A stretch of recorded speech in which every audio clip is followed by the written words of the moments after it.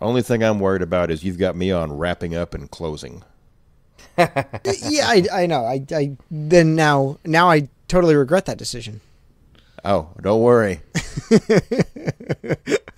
Wrap up 30 minutes later. I'll just do one of those cut to and play the elevator music sections. Only if it's the girl from Ipanema.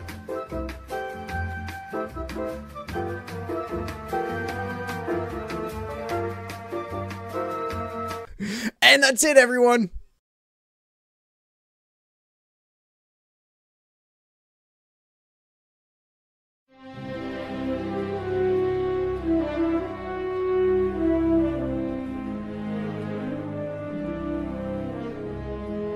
This is Three Sheets Control. On behalf of Seaman, welcome aboard.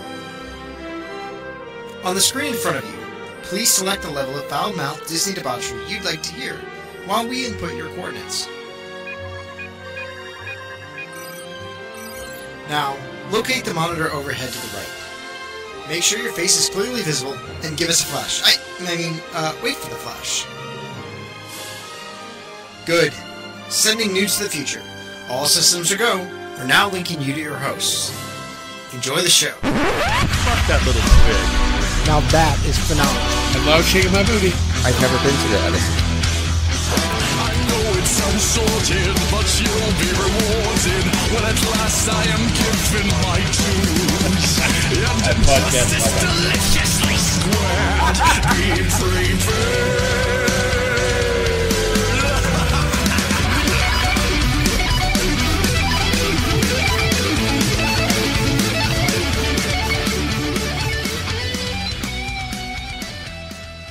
Hello, everybody, and welcome to episode 113 of Three Sheets to the Mouse. We're four average guys with love for all things Disney. I'm Scott, and joining me on this week's show are three guys who were called in to take on Godzilla. Tim. Konnichiwa. Right? Isn't that say hello in Japan? Did you practice that all day? I did not. I honestly did not. Adam. I'm still recovering from Endgame. It's really long. What is it, like 3.5 hours or 3 hours? It's 3 hours and like 8 minutes. Oh, it's like Titanic long. And you can easily shave half an hour off of it if you just least didn't have some lazy writing. But moving on.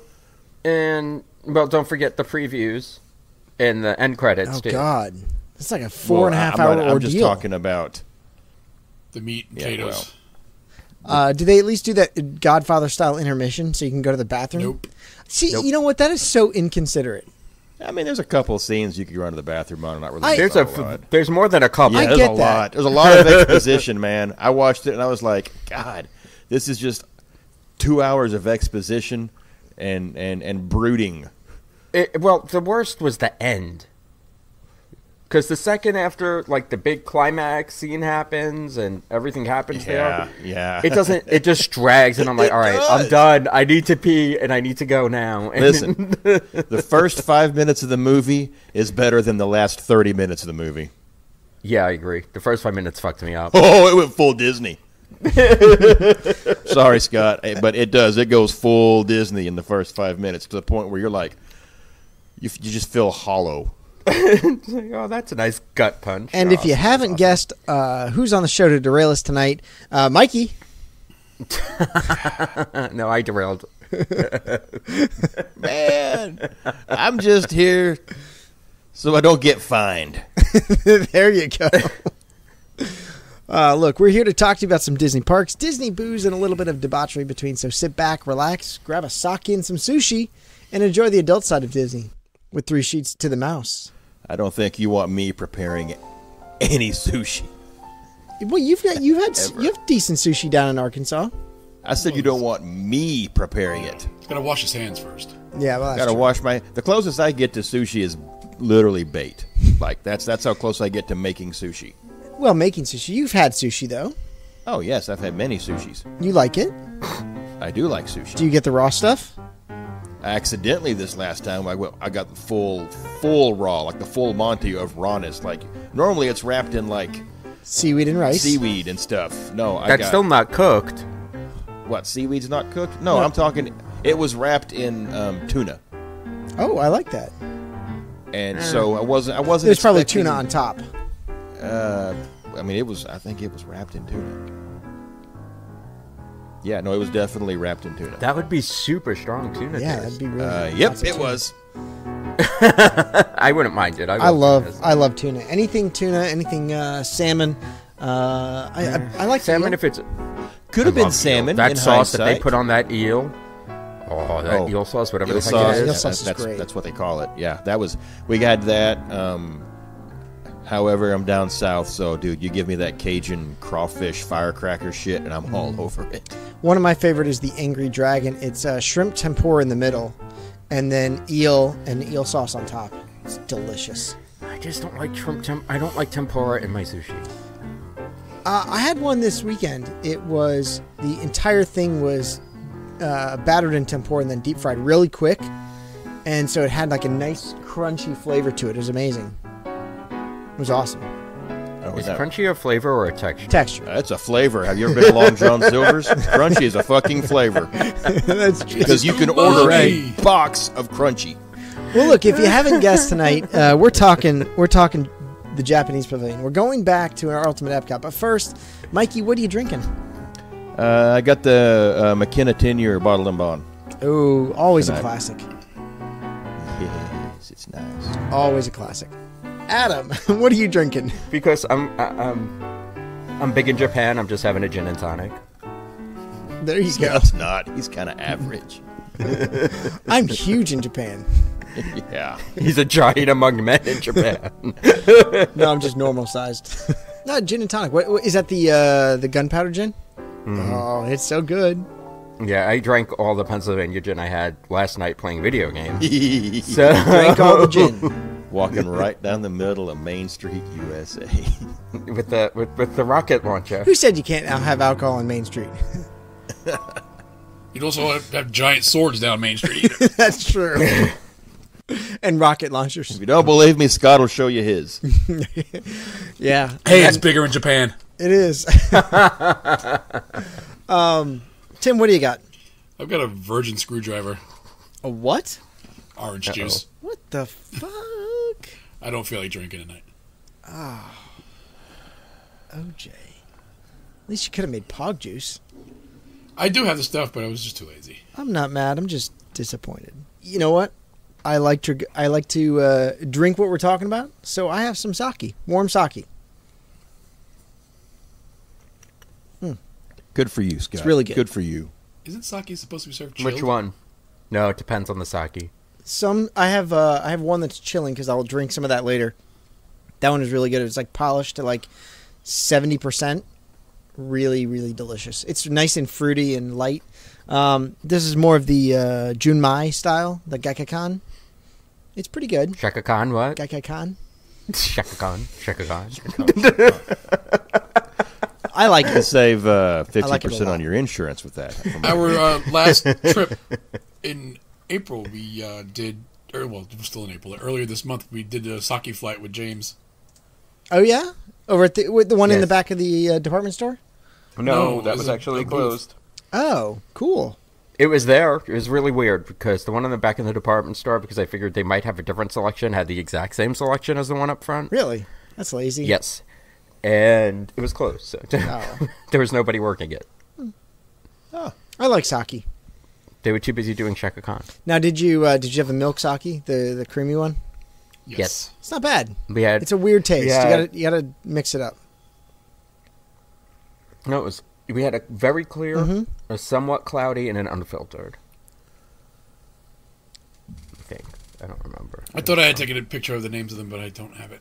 James probably I has it. think Jen did Jen took pictures of everything. Yes. She did. She's Yes, like your and personal videos. photographer. because I think it was the purple bottle that we really liked, but I'm not even gonna try to pronounce it or look it up. Well, it was the Shaka Khan. It was the Shaka Khan.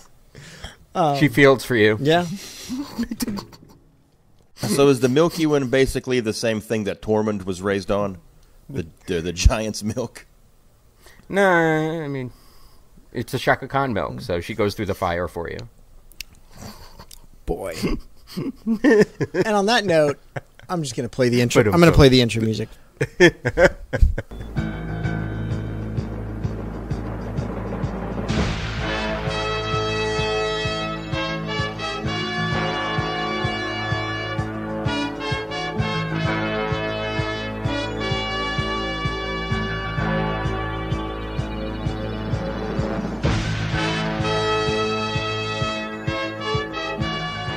Welcome, ladies and gentlemen, to Ultimate Epcot. All of us at Three Sheets to the Mouse are glad to have you with us as we go through land by land, pavilion by pavilion, and choose the greatest and best of all Epcot. And now, for the safety of those around you, we ask that you grab your drink, walk slowly to the person next to you, and toast them. Welcome to Ultimate Epcot.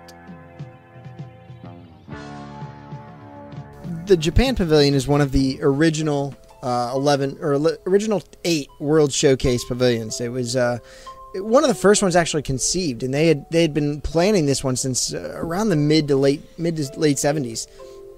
The Emperor Hirohito is a huge Disney fan, or was a huge Disney fan before he died. And in fact, he toured Disneyland in 1975, which is when they were kind of planning to build Epcot, and he had approached Roy and said, "Roy, I would like you to do, if you're going to do this, I would like you to do Japan, and I will have whatever resources you need. If you need assistance, if you need people to come over and show you how to make these things, we'll gladly send people over."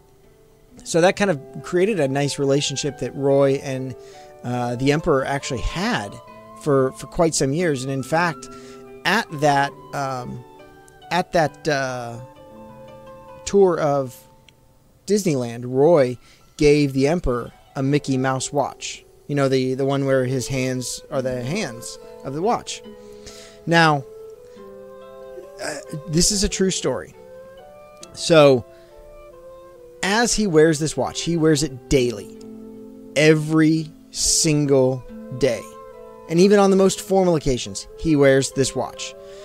So in 1979, the watch stopped ticking. And the country, I kid you not, the country was at a standstill trying to figure out how to fix this watch. They took it down to, the palace chamberlains took it down to Tokyo, where there were experts who specialized in American timepieces. I want to say this watch might have cost $20 back in the day. Now, the situation was of such a national concern that Hirohito and the people of Japan actually made Time magazine on the September 18, 1979 issue. This story made Time magazine. Long story short, the watch needed a new battery. Got no gas in it. Yeah, it was Dough. It was that crazy. But Well, like, here's your problem. What do you say at that point? Like, it just needs a battery. What do you do?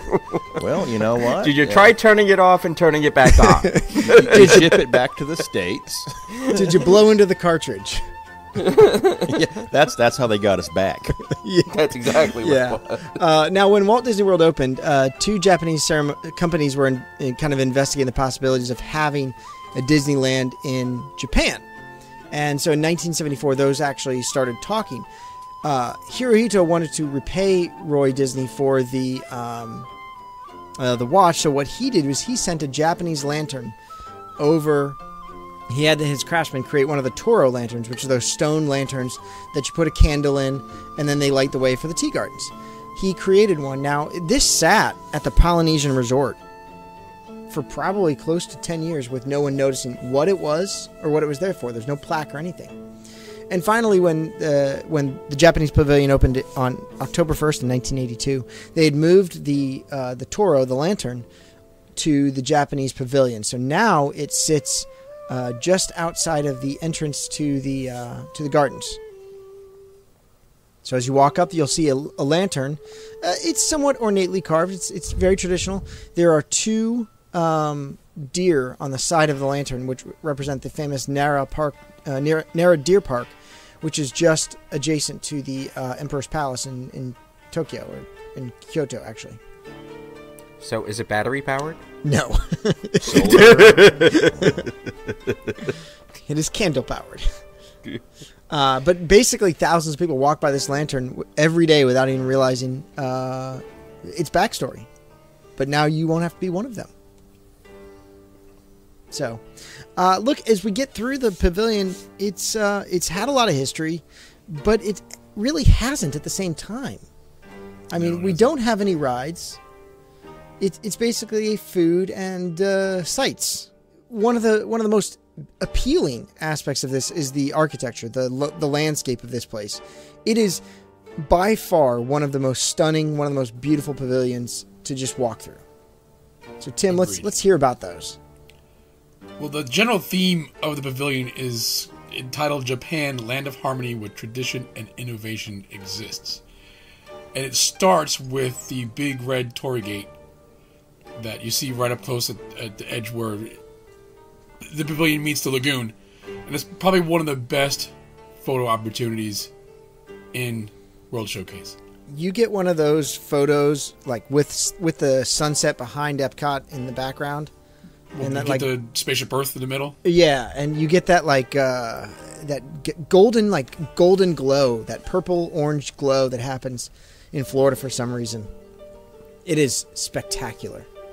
And a torii gate is commonly found at the entrance of a Shinto shrine, and it symbolically marks the transition from mundane to the sacred. So, following that, the first building you see that's prominent in the pavilion is the big blue pagoda. It's the replica of a 7th century, and I'm going to botch this up, Horyuji temple?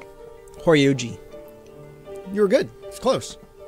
Say it faster. This is probably my favorite building in Epcot, is this pagoda. It's just so towering and in your face, but at the same time elegant and just beautiful to look at. Yeah, it is absolutely phenomenal. It really is. They did a nice job recreating it, bringing it here, and pretty much doing everything that it looks in real life. So, and one of the weirdest things about this pavilion that sets it apart from all the other pavilions is its openness. It has a huge courtyard area that's filled with gardens and koi ponds and a moat and a bridge. And that bridge leads to a gate that goes to the White Heron Castle, is what it's officially called. And that is modeled after a 17th century fortress that overlooks Himeji. And that's where the art gallery is. The other buildings you have are the ones that house the restaurants, which is Tokyo Dining, Teppanetto, Katsura Grill, and there's also that little saki hut. Mm-hmm. And that's pretty much the whole pavilion. I mean, there's not really a lot there, building-wise, but there's a lot to take in. Yeah, I mean, it's kind of cool because they have the traditional with like the Imperial Palace, which is the department store, combined with kind of the newer stuff, the 17th century in the White Heron Castle, and the Horyuji Pagoda, which combines the old world. And it's really kind of that, the quintessential, kind of the essence of Japan, that blending the tradition with the modern, which is what they did in the 1800s when they brought in all these Western cultures to come and teach them how to do things and become more modernized. And now, today, I mean, Tokyo, as Ben Madden can attest, is a completely different world than the Tokyo of, back when it was called Edo. I've always thought that the architectural styling from Japan is something that gets imitated, it gets mimicked, here and there. And I can think of a place, back home here in Arkansas that has it's like an entire business office district kind of thing, but it has a Japanese style to it because, like Tim said, it's very open.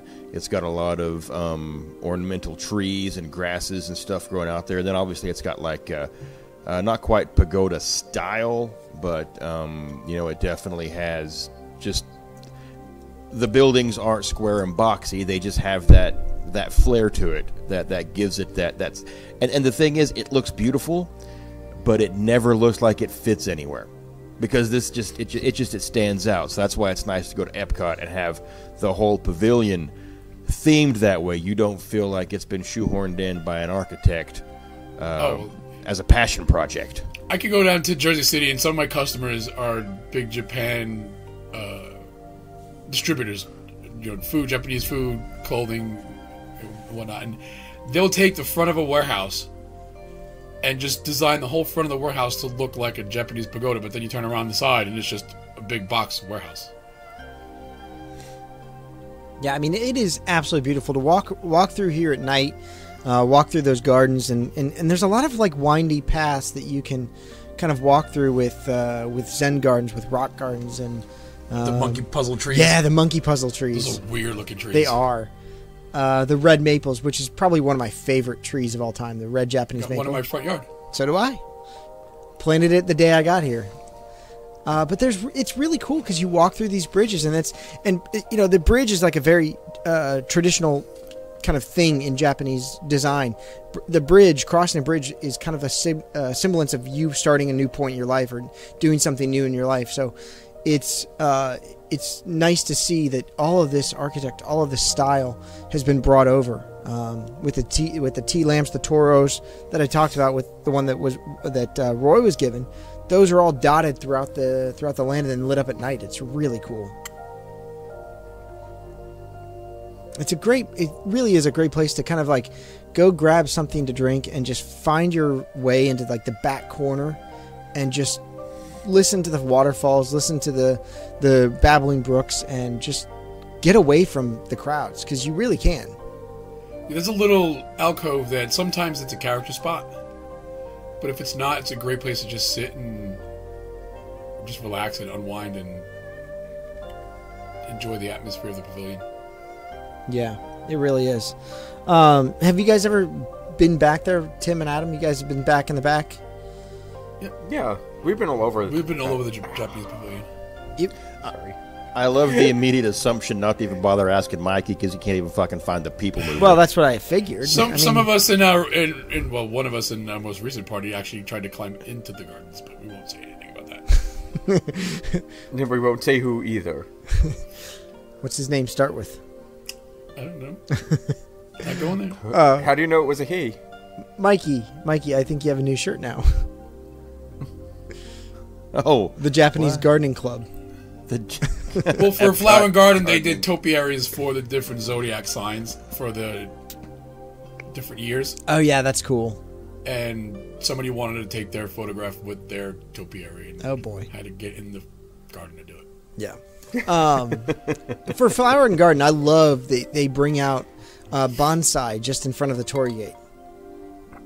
They have bonsais up all year. Yeah, bonsais up over here. Do they really? Yeah. Mm-hmm. Oh, I see. They bring in these like 150-year-old bonsai trees and line those in front of the torii gate. It's so cool, and you can get right up close and almost touch these trees. I mean, they are majestic, and I've killed many bonsai trees in my lifetime. They're really supposed to be pretty resilient, too. Oh no, some of them are a bitch to maintain. They're not easy. One year I sent my parents one for, I think it was Christmas, and they kept it around for a while. My grandma had one because my grandparents kind of boarded a Japanese baseball player when he was doing Little League in California for summer. And when they got back home... His name Hideki? No. All Japanese baseball players are named Hideki. I do... That means Bob and... I do have a picture of me with them. I was like 4 at the time. But they sent, when they went home, the parents sent my grandparents a huge Chinese fir bonsai tree. And it lived for probably close to 20 years. It was a damn fine tree. You know, even if they die, though, they still look real pretty right up until they go. I love bonsai. Okay. If you haven't noticed, I have a Japanese, I have a little Japanese fetish with the culture. When my last... What culture do you not have a fetish with? Yeah, with any culture. There's a few that I don't. I'm trying to figure out one right now because we know it's not the London. No, not at all. I even think he likes the Germanic culture when we talked about France, beer garden, because beer. He's a Francophile. I do like. He likes the Scotchman and the Irishman. He's an Anglophile. I've never been to Ireland, actually. I didn't say you have been there. True. But I'm sure you enjoy the customs i.e. drinking. Ah, yes. I love Jameson. And singing. Yes. You can probably drop a good solid limerick right now. There once was a man from Kilcarney. No. You just can't finish it. No.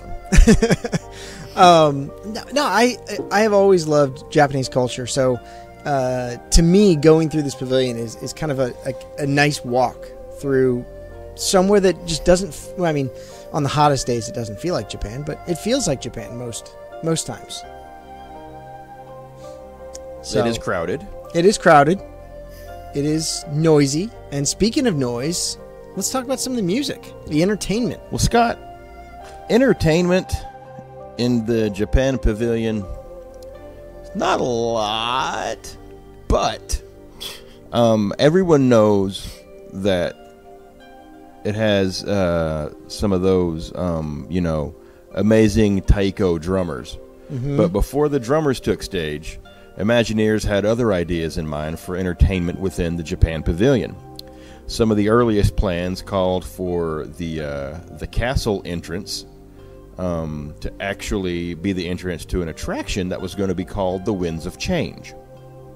That was later changed to what came to be called Meet the World, and this idea got so far in progress that the actual show building was completely built, and it's housed behind the Mitsukoshi department store there.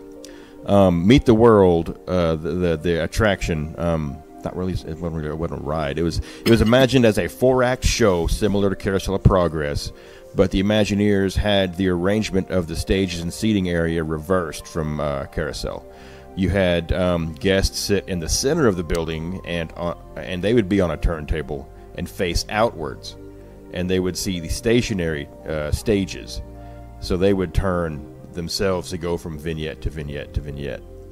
The attraction seating area was, planned on being smaller than Carousel of Progress, but that would allow for a larger stage presence, giving them more options and flexibility for what they were going to be, presenting to the guests. Meet the World, it was going to include an actual movie screen on the back wall that you'd be facing, kind of like what you have at American Adventure, and you'd have both the movie playing as well as the audio animatronics on stage going at the same time.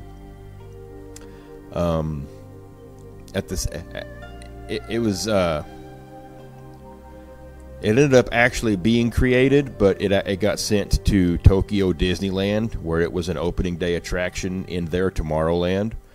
It ran from 1983 to summer of 2002 before it got axed.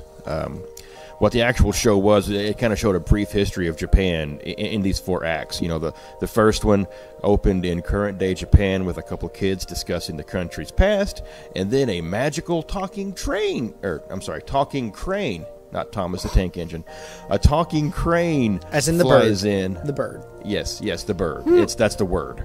And it transports them back in time, and basically it's like the crane of Christmas past. Mm-hmm. It takes them back in time and shows them through these different vignettes the history of their country, starting as far back as the volcanic beginning, going up through the early trading years, and then that weird period where Japan went all all solitary with isolation, and reopening its trade borders to the outside, and the promising future.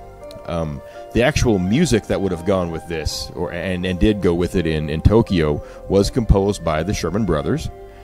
And what I was able to find out as far as why it never actually came to fruition in Epcot, most of it was probably about how the actual presentation handled the events of World War II. Yes. And glossing over it is an understatement. Right. Well, here's the thing. In Japan, you can gloss over it because they lived through it. It's fine. The problem was in 1975, which is when this attraction's being developed, 1978, you have many, many, many World War II veterans still alive.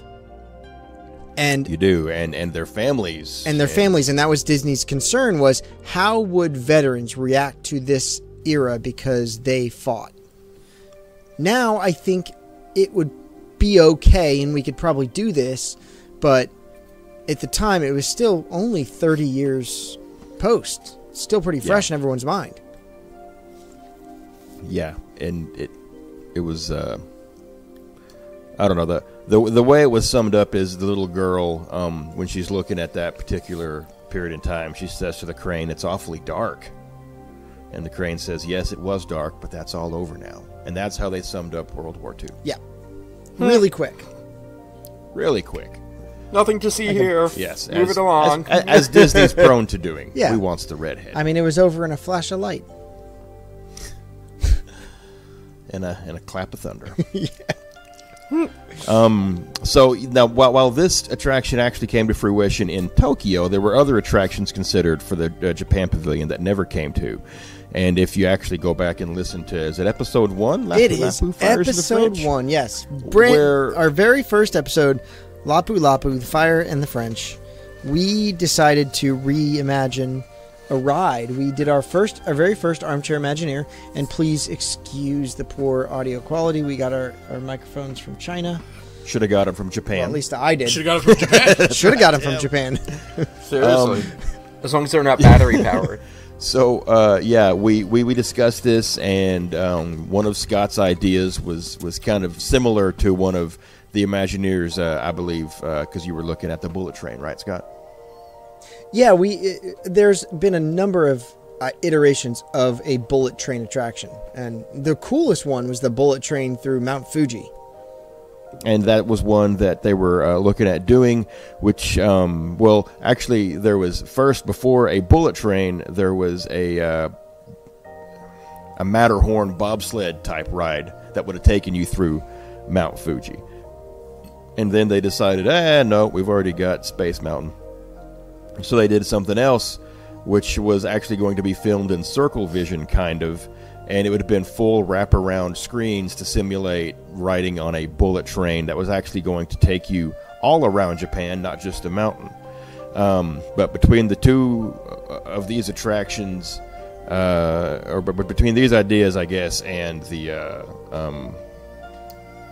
Meet the World attraction, all we got was just the exterior show building that is a storage facility. Yeah, actually, Tony Baxter, the legendary Imagineer, confirmed that they store paint cans there. Got to put them somewhere. To touch up Epcot. There's a lot of paint in Epcot, Scott. There is a lot of paint. I mean, you can't just run down to the... There's a lot of blend-in blue and go-away green in Epcot. Yep.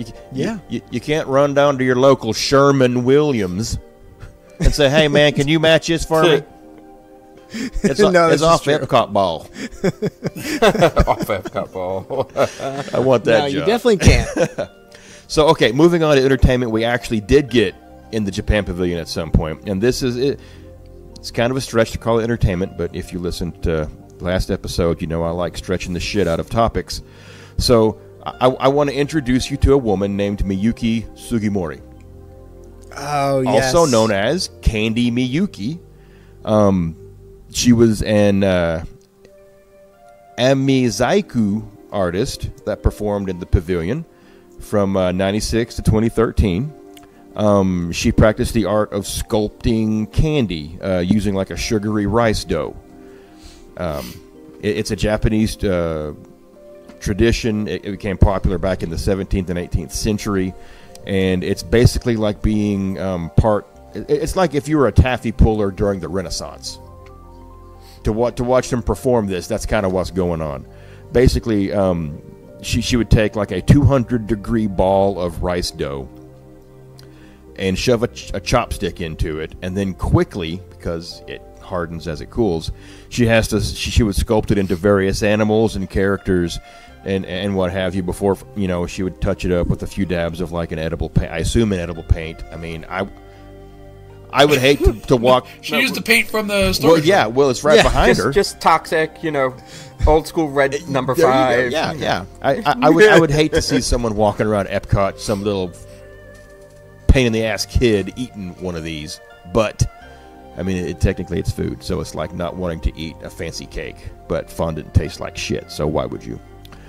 Yeah, she was there for like 17 years. She started in 96. Yeah. And went all the way to 2013. Yeah, that is 17 years. Yeah, 2013. Yeah. Yeah, she 17 years. She was she's one of the currently she's one of the only female amizaiku artists in the world. She was an apprentice of her grandfather before going on to become formally trained. And last I read, there are only 15 formally trained sugar candy artists in the world. Amazing. Funny side note, she was actually performing this weekend at the Japan Festival in Boston. Really? Oh, you should get down there and see her. Tell her I said hi. I've watched her videos on YouTube. She is amazing. I mean, yeah. If you've ever seen her make the candy, I saw her back in like 2000 when one of my first trips, because I wanted to spend quite a bit of time in the Japanese pavilion. She's really amazing. And it happens quick, and I would call it entertainment. She's mic'd up. She's got rope out in front of her, so you can't get close and touch what she's doing there and what have you. So it's pretty insane to watch her because it happens quick. And then the time it would take me to draw a tic-tac-toe board and lay it out, all right, she's already sculpted a damn pink flamingo. And it happens so fast. Like, it starts out as a blob, and then she just starts yanking and twisting bits of it, and then she takes her tools out and starts crimping it to finish. And you're like, oh shit, that's a bird. It just looked like a pink blob, 2 seconds ago. So yeah, check it out. Check her on YouTube if you haven't caught her. It's super impressive. I hate that she's gone, not dead, but she's obviously, because she's in Boston.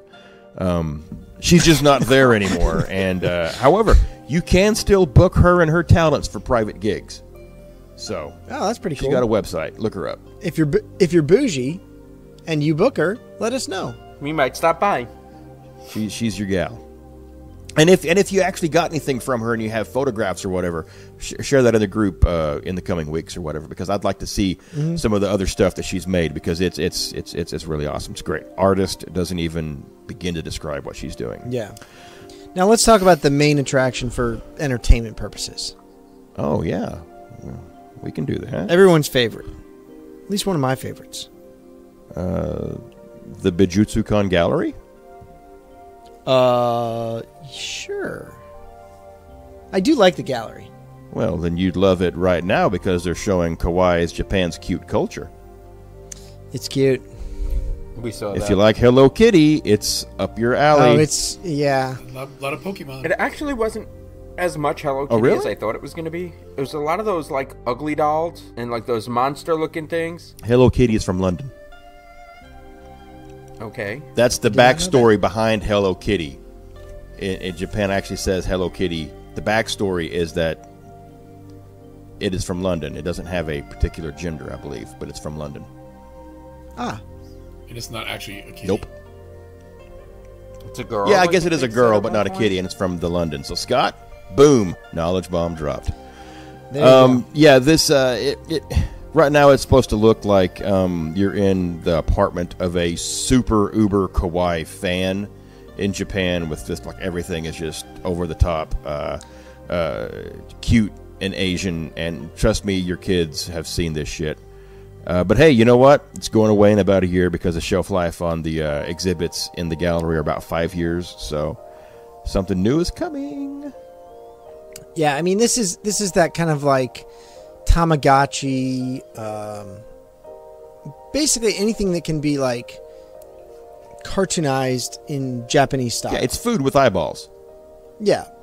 Kingdom Hearts, there's some Kingdom Hearts stuff in there. It's a cool exhibit. It's nice. I missed the one a couple years ago. I want to say 15 or 16. That's a couple? It was 4 years ago. In Scott math, that's a few. A few years ago. God, I wish I had a few. If I had a few dollars, I'd be drinking beer tonight instead of dipping into my McKenna and running it short. It's a few. A few years ago, we went to the gallery, and they had like this culture of video games in Japan, and so it was all about like Mario and Sony and all of the kind of video game characters that have come out of Japan. And it was really cool to see like sculptures of Link and Mario and Tanuki Mario, which is a Japanese raccoon, but people think it's a regular raccoon. No, I knew that, but I won't get into how I knew that. Okay. I did artwork for a guy who has a podcast specifically called Talking Tanuki. Oh, okay. So there you go. Suck it, Trebek. Yeah. Suck it long, suck it hard. But I think what Scott really wanted me to talk about, and it wasn't kawaii culture. Was it picking pearls?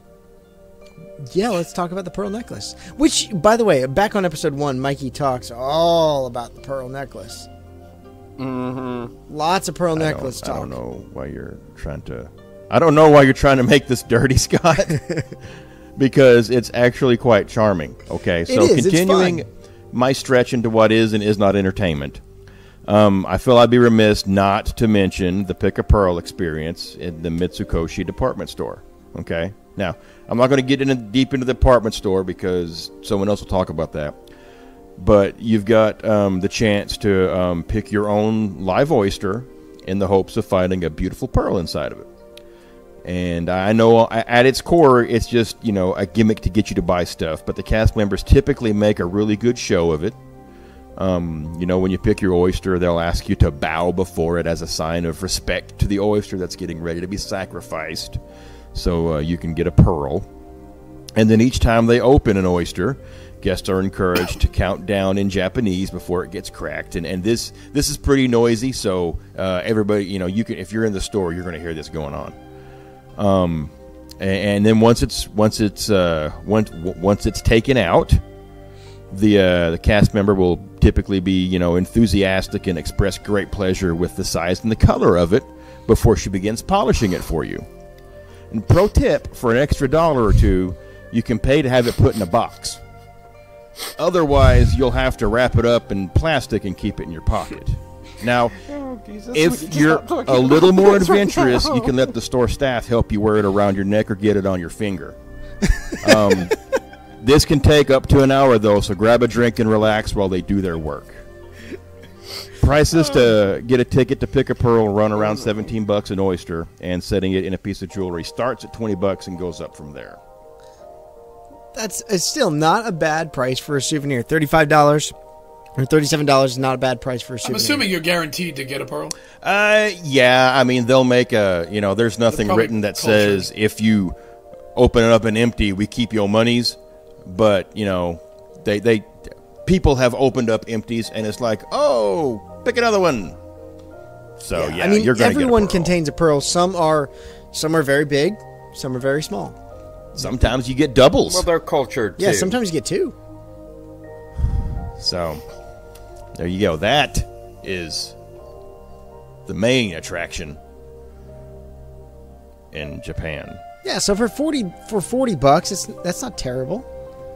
Second, that is second only to the drummers, I guess, because that's kind of you kind of gloss over the drummers. They it's you know what, if you've got a toddler, you've heard people banging on shit before. All right, but in all seriousness, the Matsuriza Taiko drummers are the main entertainment attraction. If not in Japan, probably most of Epcot, because you can hear them pretty much. Yeah, you can hear them everywhere. So you've definitely probably heard them if you were in line for a kakigori or a saki flight somewhere. But so the history of taiko, that basically goes back, and it kind of means drum. It goes back hundreds of years. It was used in religious ceremonies, at shrines, and it's changed over the course of time. The drums, they're used in festivals to, pray for rain. They were used by soldiers in the battlefields, and in the more ancient times, people expressed the sounds of nature, wind, fire, water, and so on. They did that with the taiko drums. The drum troupe at Epcot, Matsuriza, they're led by Yoshihisa Shikura, and they've been playing their actually they've been playing traditional music and self-composed arrangements as far back as '83. Wow. This is only their second. I guess you'd say I don't want to call them a leader, but they've only gone through two head honchos since '83. Two lead drummers. Yeah. Conductor. I don't know if that's even the right word because he's not out there swinging his arms. I don't know what to call the guy, but yeah, they got only had two leads since '83, and their sets are usually about 15 minutes, and they do several of them throughout the day, showcasing the taiko drumming. They vary actually because they've got traditional and self-composed music, so it's not uncommon to actually have all the performances throughout the day be different from the songs, their composition, even the quartet of men and women that perform in Japan. They're going to vary all throughout the day. Usually you can find them on the balcony at the pagoda, but I've also seen pictures where they've been set up down in the center area, I guess, of the pavilion, in and amongst the gardens and stuff like that. So it's really cool to see them out there. They've got drums ranging in size from as small as 6 inches tall to 6 feet tall, and they've even got some of their members actually will play like a little bamboo flute to accompany the drums. Now, usually the drums will start up playing in sync as they get not. Covers of NSYNC. They're not playing Bye Bye Bye. I mean, like they're synchronized. No, I want it that way. You know what? If you want it, you're gonna have. It's gonna be May before they start the NSYNC covers.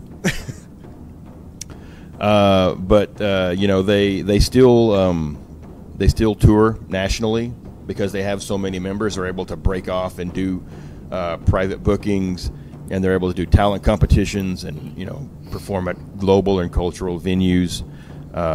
So it helps having a large ensemble of talent to give them that. One thing's for sure, World Showcase would be a hell of a lot quieter without them.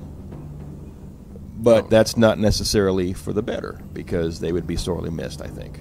Oh yeah, no, I would totally miss them. I love standing around. You don't even have to watch the full set. Just a couple minutes, you stand around, you watch them bang on the drum all day.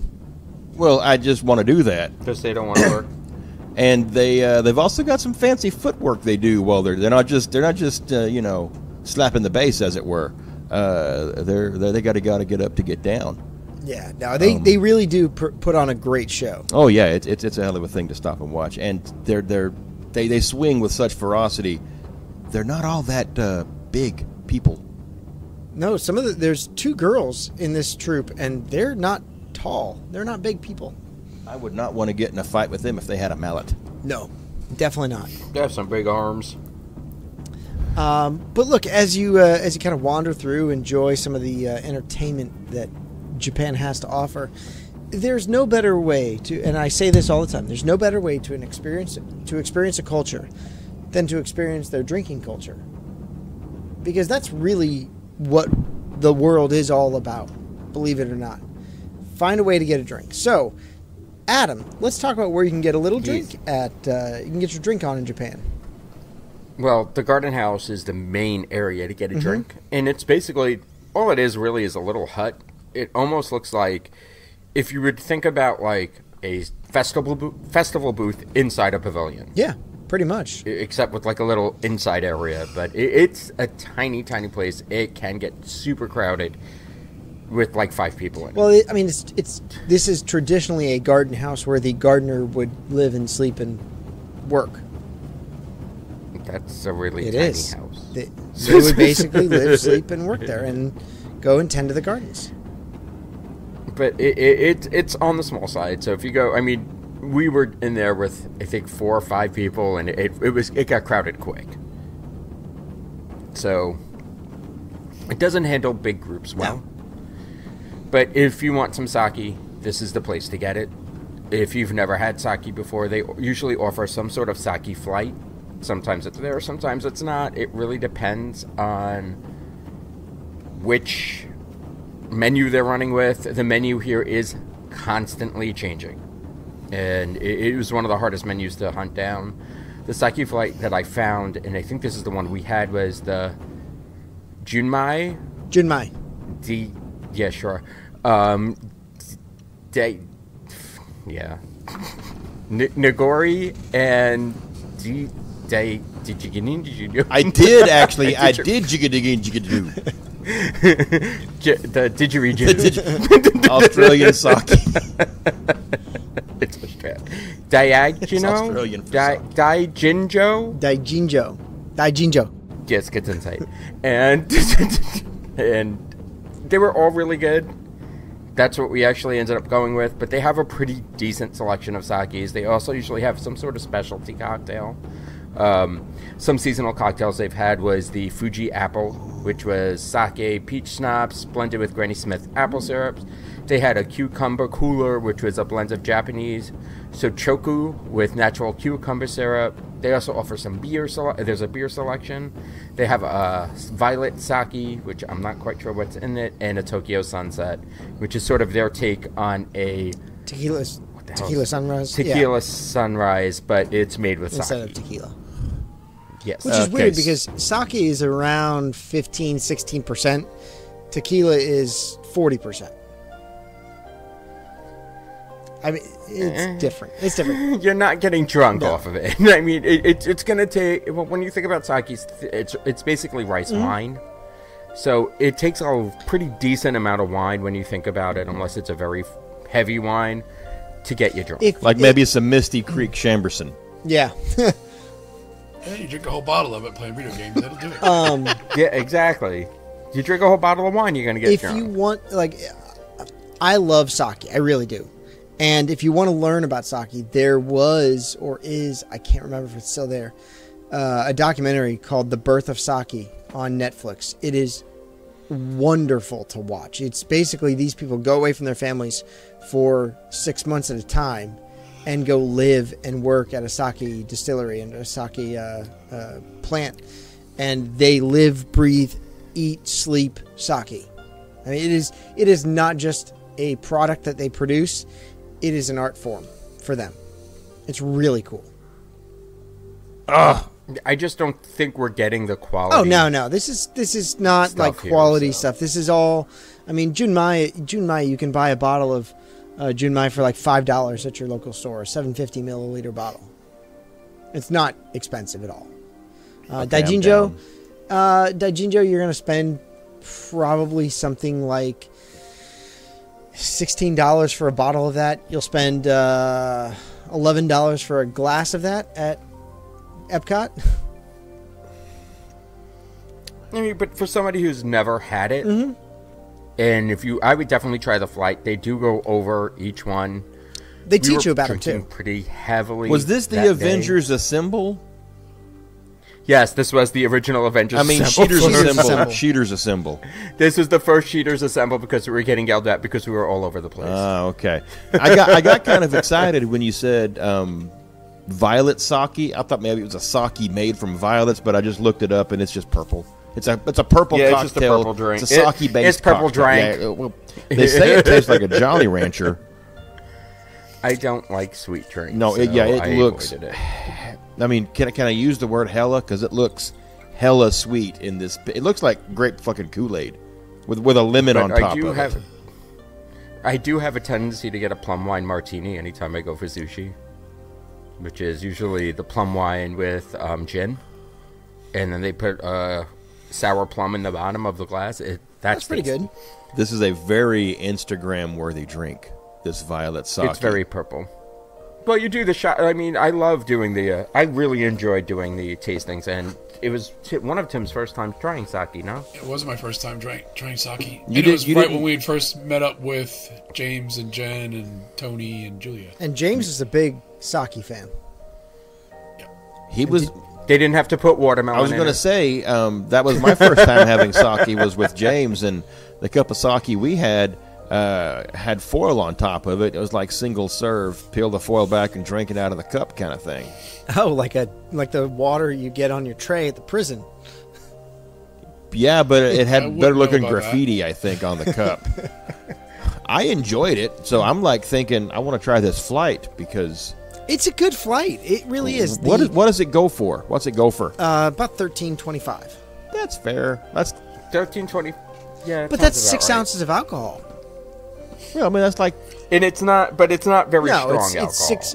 It's 6 ounces of wine for $13, which is what you will pay for a 6-ounce glass of wine pretty much everywhere else on property. what it is Or a flight. it's $13 for an adventure in Japan. It is. It is. Speaking of sake, well, let's go over a couple of other things that are still at the garden house. They have beer here. Now, Japanese beer is different. It's very light. It is not hoppy whatsoever. The Japanese don't have a big flavor palette. So, Sapporo, Kirin, Asahi, they're all very dry, very light, very lagery style beers. Because that's what they enjoy.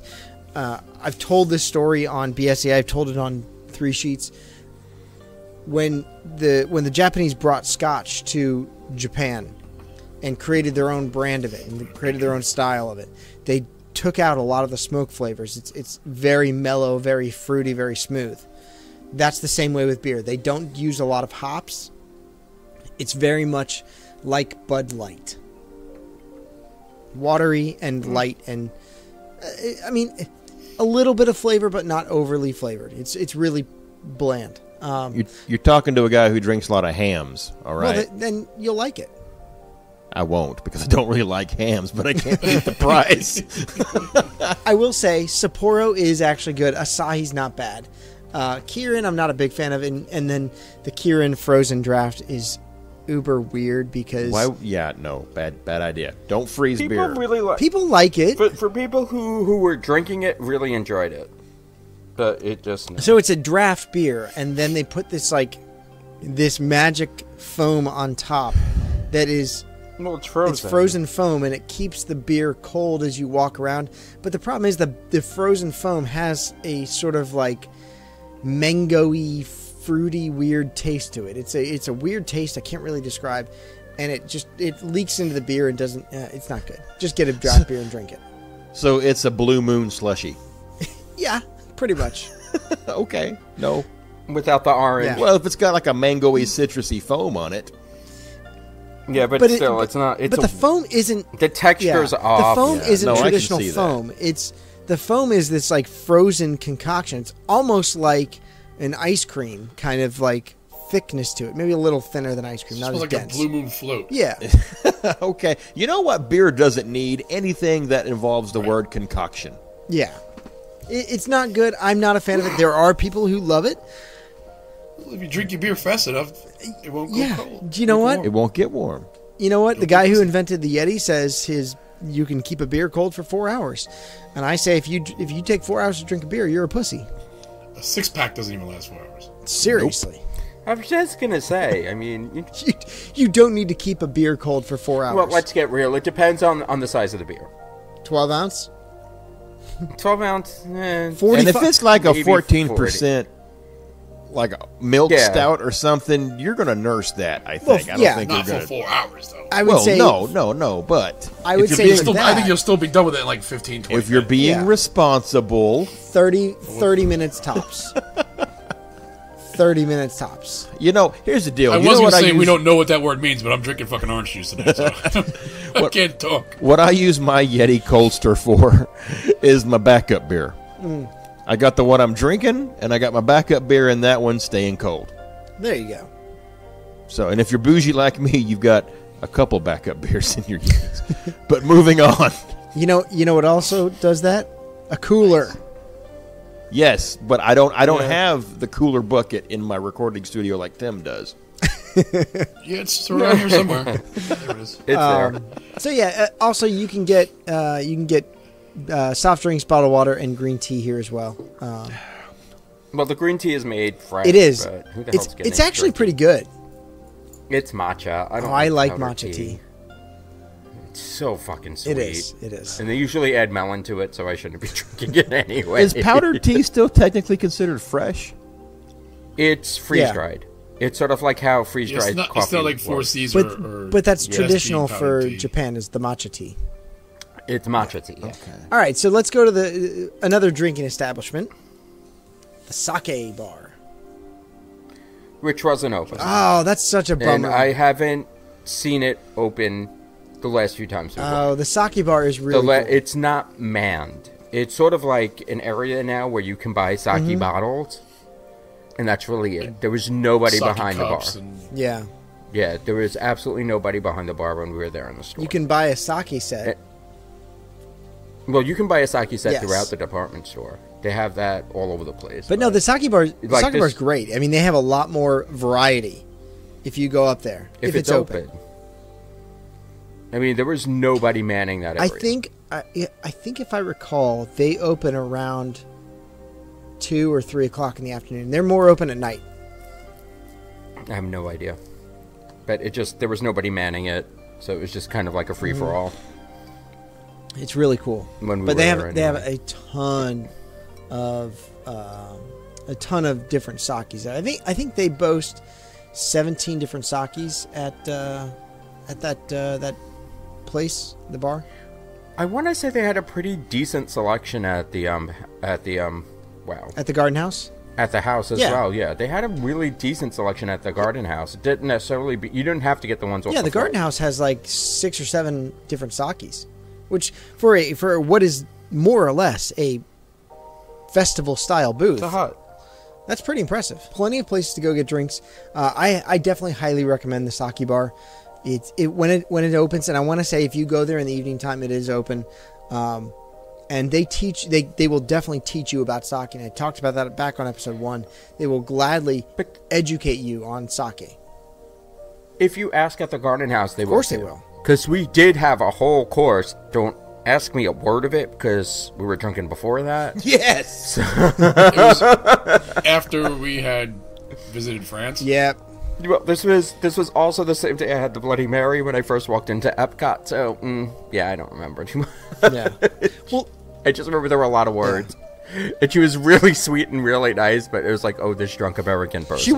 She did look adorable when she was getting all. She brought the bottles out a second time so you could all look at them and she could show them. And I was like, oh, Yes. I want to take her home with me.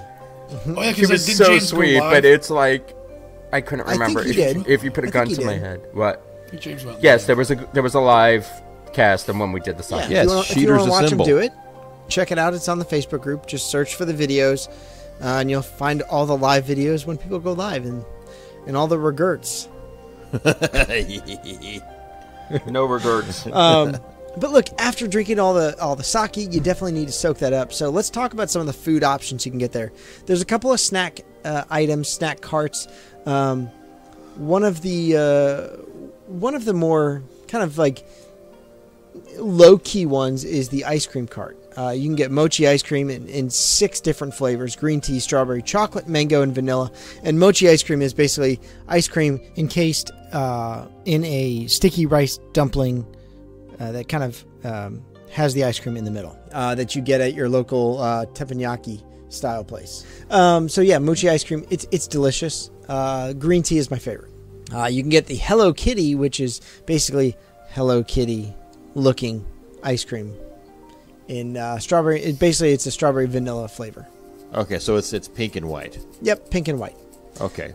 Beverages, Like the Hey Hey cone. Diet Coke, Powerade, Ramune, and different Japanese drinks. So Japanese like sodas that you can get there. I think I'm going to the Garden House. Ramune is those like squeeze bottle juices, like a carbonated juice drink. Like they come in like melon, strawberry, watermelon. Basically soda water with flavoring. It's like an Italian Yeah, soda. kind of like that. Oh, okay. Now the other more famous snack cart is the Kakegori stop, the Kabuki Cafe. It's a fun. Kakegori is fun to say. Kakegori is fun to say, but Kakegori is also delicious to eat. So this it is. I had it. It's good. This now people will call this a snow cone. This is not a snow cone. This is shave ice, not shaved ice, but shave ice. Okay. Traditional No. Japanese shave ice. It's a snow cone. It's not a snow cone, guys. It's the same stuff. Pretty sure. Okay, it's a slush puppy. I mean, I don't know what the fucking No, it's term not you a want to it's go not a with slush is. puppy.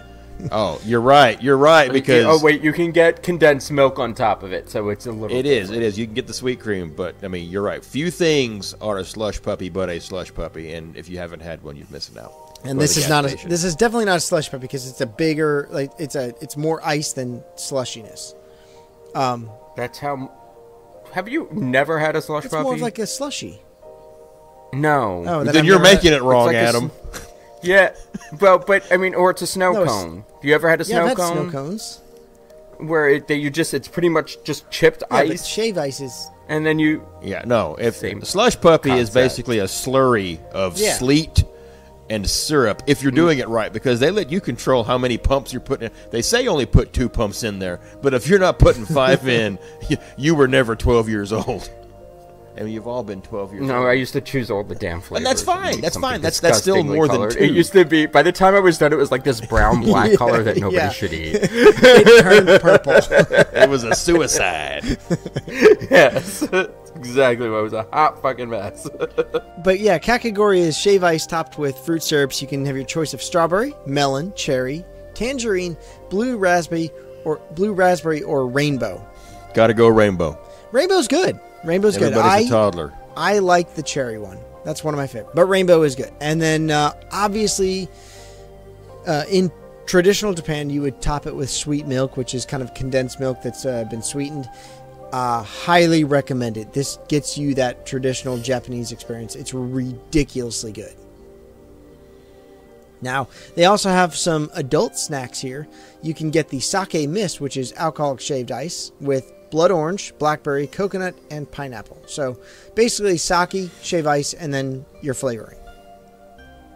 And a blood orange sake or a pineapple sake mist, I'd be down for that. The line for this is so insanely long. It can be though, long. most of the time. It's like trying to get a Dole Whip in Adventureland. Yeah. much. They also have some snacks there. You can get edamame, which is chilled soybeans. You in the pods. You bite them, eat them. They're delicious. We have an edamame festival in Arkansas. Do you what really? the hell is that Do you about? Yes, really? we do. It was literally this past weekend. Wow. I'll take things I didn't know for 5,000. Right. And until you just Things I didn't know I what the wouldn't fucking expect for edamame was 5,000. until you just explained it to me. But there's also sushi. You can get a California roll, tamari sushi roll, which is basically California roll topped with tuna. Fudumaki big roll, which is 2 pieces of California roll topped with crab and vegetables. Beer is also here. Kirin, Asahi, Sapporo. Wine, you can get Nagori sake, plum wine, and then regular hot or cold sake. So now we get to the actual sit-down restaurants. The first one is a quick service, and this is the Katsura Grill. Now, up in the top, if you're looking at the front of the pavilion, the top left corner has a kind of a quick service restaurant there. It's a traditional tea house. Now, normally the tea house would serve tea, but this serves kind of like... All right, let's call this what it is. It is pseudo-Japanese food. It's California rolls, teriyaki chicken, teriyaki shrimp, and beef, and spicy tuna rolls. I'm like the only person who doesn't really like California. California roll's not good. It's just crab sticks and cucumbers wrapped in seaweed and rice. I prefer, like, one of my favorite is the tuna and avocado. The raw tuna with avocado mixed in there. Love that one. But one of my favorite meals that I've ever got here was the udon. Udon is basically broth with noodles, the big thick noodles, and then this one has either beef, which is like shaved beef, or shrimp tempura, which you dip in there, and it's delicious. Not to be confused with shaved ice. Not to be confused with shaved ice, but like razor thin. It's like shaved beef. It's like thinly sliced beef, and then they put it in there, pour the broth on it, and it kind of cooks it all. It's a little like pho, but udon with Totally different area of the world. Well, no, it's very similar.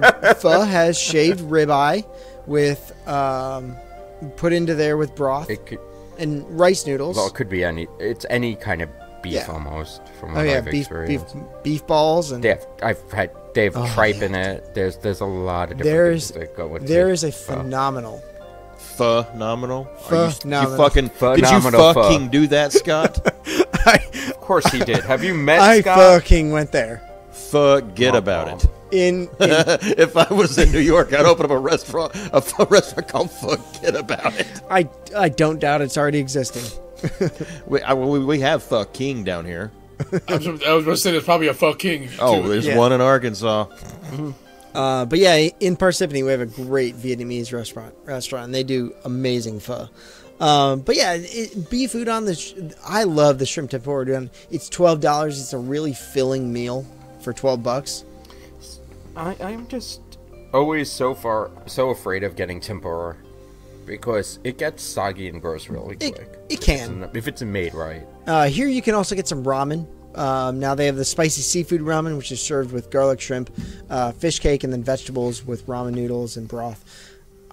Honestly, for a good quick service restaurant in Epcot, this is the place you go. If you're looking for a quick service place, this is one of my favorites. Now, has anyone been here? No. I could get better stuff here. I'm not saying it to be mean. It's just truth. Yeah, but still, you got to eat somewhere, and this is a good place to eat. I really like it. So that's one of the better ones. And also, you can get your stuff, if it's a nice day, not too hot, sit out on the patio right next to the koi pond, which is beautiful, and enjoy your udon or your ramen. Can you feed the fish? No, you can't feed the fish. They tell you not to. Maybe they should train the fish not to eat. Now, there are 2 sit-down restaurants right now. There's about to be a third one. We talked about it in episode 108, New Park Who Dis, with all of the Epcot news. But the ones that currently exist, Tokyo Dining. Now, Tokyo Dining is more of like a metropolitan Tokyo style. It's very clean lines, very modern inside. It has a wonderful view of World Showcase Lagoon, and probably one of my favorite places to watch illuminations while dining. Because you're up on the second floor, so you kind of like stand over the entire crowd and look out and have a great view. They pipe the music in, but here you can get traditional sushi dishes, bento boxes, I used to have one of those in my car. the same stuff you can get over at the other place. You can get kind of like filet mignon kind of entrees where it's like the tenderloin, and then you get noodles, rice, and vegetables. Very similar to teppanyaki, but it's rather than prepared at your table, it's just brought to your table. But it's good. I mean, have you guys ever had Tokyo Dining? We've only ever eaten at Tiffany. No. I've only walked past Tokyo, which, if you listen to episode 1, I think I said the same thing. You've actually never been inside the Japanese pavilion, Mikey. No, I haven't. Couldn't find it. Walked around the showcase twice. Couldn't find it. It's a good place. They have beer, they have sake, they have plum wine. It's a wonderful restaurant, and like I said, if you get a late reservation, and it's right around Illuminations or Epcot Forever or Epcot United or Epcot Soon to Be, you can watch the fireworks show. Now the last restaurant, Tim and Adam, you guys have been to Teppanyaki, right? Yeah. Mm-hmm. It is traditional teppanyaki style. It serves, what is it, 8 people per table? Yeah, I think it's more than I want to say it's either 10 or 12. I think we were there was 10. There was a lot. It was definitely more than 8. Because I want to say there were 5. There was like a family of 5. Tim and I and another couple at this one table. Yeah, it serves up to 10, but they traditionally put 8 at a table, but they can accommodate up to 10. Now, it's the same teppanyaki style dining that you see all across the country that started in San Francisco. Oh, wait, no. Is it San Francisco or New York? Yes. With Benihana's. Sure. Yeah, no, it was New York. Benihana, I thought was Yeah, Jersey. it was New York. Benihana's in New York. they were the first to come over and bring this kind of like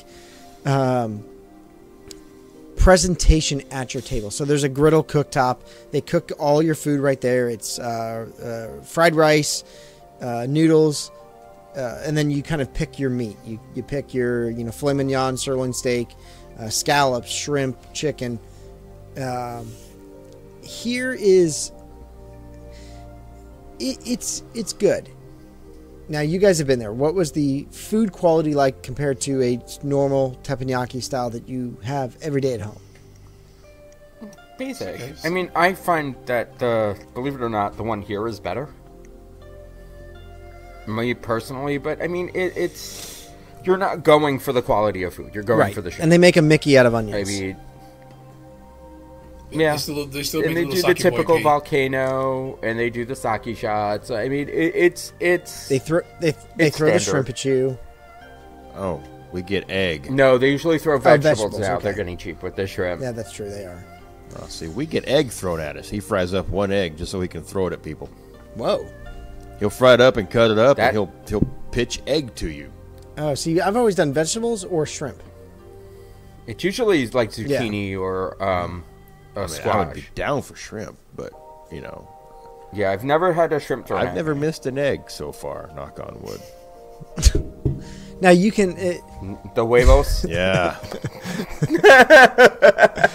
Now you can get anything here from your traditional grilled shrimp, Scottish fillet salmon, Julian beef, New York strip steak, filet mignon, and then they have like the combinations: steak and shrimp, steak and chicken, chicken and shrimp, scallops.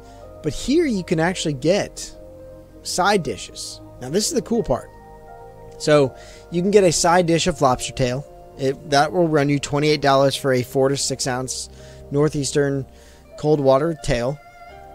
You can get a side ounce of tuna tataki, which is really, really, really sushi grade ahi tuna loin, which is topped with scallions, and then they put tempura crunch on it and you eat it raw. That'll run you $16. You can get an extra 5 pieces of shrimp for $15. You can get cold water sea scallops for $18, and then you can get brown rice for $2.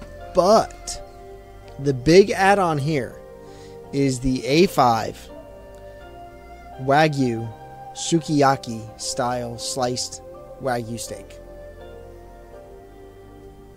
And that will run you $56 for 3 ounces. Not worth it.